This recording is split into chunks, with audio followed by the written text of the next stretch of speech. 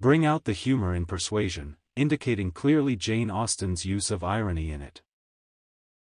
Or, Jane Austen's irony is based on a comic view of life, and her irony raises a smile. How far is this true of Persuasion? Marks 12. Answer. For all its gravity and tenderness, Persuasion works within the convention of high comedy, like Pride and Prejudice. There is an interpretation of the various tones, severe satire, good-humored comedy and irony in Persuasion. Comic irony is one of the principal sources of humor. Jane Austen's irony is all-pervasive, yet it never obtrudes itself. There are several characters in Persuasion which are depicted ironically: Sir Walter, Elizabeth, Mary, Mrs. Musgrove and others. The portrayal of Sir Walter as the combination of handsome appearance as well as the blessing of baronetcy is obviously ironical and a source of amusement in the novel. He thinks more of his handsome looks than a woman and claims that he has not remarried for the sake of his dear daughters, while the fact is that his efforts at gaining a second match met with a failure. He thinks of his eldest daughter Elizabeth as being youthful, while all others in the family and of his acquaintance seem to have grown old. There is irony in the reluctance exhibited by Sir Walter to let out his mansion when he has already decided to rent it to a tenant. His reservations in not allowing the tenant to use the park, the pleasure grounds, and the flower garden are indeed ironical. The snobbery in the character of Sir Walter is noteworthy. When the term gentleman is brought up before him, he associates it with a man of property. The man who disapproved of the match between Anne Elliot and Wentworth because the latter was a nobody with hardly any connections to speak of, approves of the match at the end because Captain Wentworth now has £25,000 and is well placed. Sir Walter appears ridiculous and is exposed through ironical statements throughout the novel. Elizabeth is introduced to us as a lady approaching the years of danger and looking for a match with someone of her rank or a title. Her father's favorite book, The Baronetage, appears to her as an evil as against her birth date no marriage date appears in the book.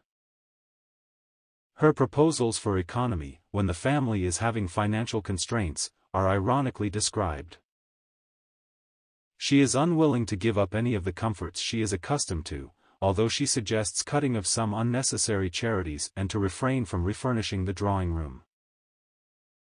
When Anne goes to Bath, both Elizabeth and Sir Walter are glad to see her for the sake of showing her the house and furniture. The portrayal of Mary is also humorous with a touch of irony.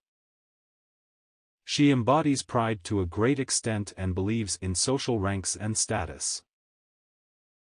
She seems generally dissatisfied with life and constantly complains of her ailments in an exaggerated manner which is very comical.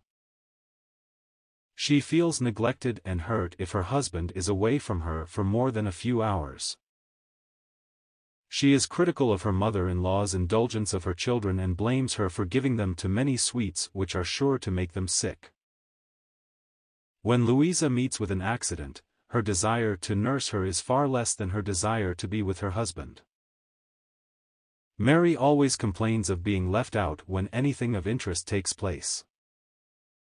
She is the most comic character in Persuasion who deplores the fact that her sore throat is always worse than that of others. The accident at Lyme is primarily a sense of shock and anxiety, but Jane Austen introduces the elements of comedy very effectively. Mary is hysterical, Henrietta faints, Charles hangs over Louisa with sobs of grief, and the news brings together women and boatmen to enjoy the sight of a dead young lady, nay, two dead young ladies, for it proved twice as fine as the first report. Follies and nonsense, whims and inconsistencies amuse Jane Austen. She treats life as comedy, and sees the incongruity between a person's pretensions and his abilities, between his words and his actions, and this is what makes her a comic writer primarily. Marvin Mudrick believes that though there are comic scenes and comic characters in Persuasion, its inner orbit and final effect are not comic. It is here that Persuasion divulges from other comedies, for it is concerned with the emotional resistance that man puts up against the perpetual encroachment of the social world. D. W. Harding states that Jane Austen had no didactic intentions attributed to the satirist. She was no missionary, yet she was sensitive to the crudeness and complacencies of the people around her and knew that her real existence depended on resisting the values they implied.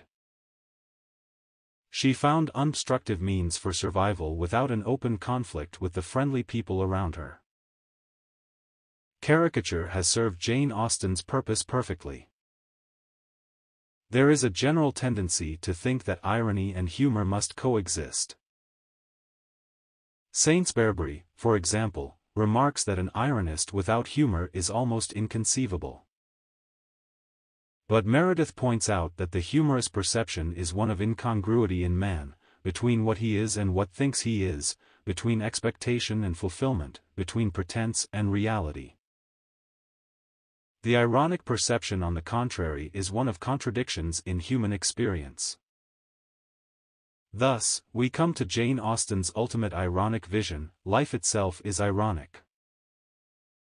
Expectation of a certain result bends all our efforts towards it, but we find that the reverse of what we expected has come to pass.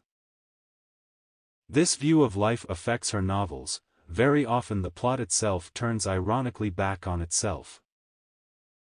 The technique of ironic statement frees Jane Austen from the necessity of making commentaries involved on her characters.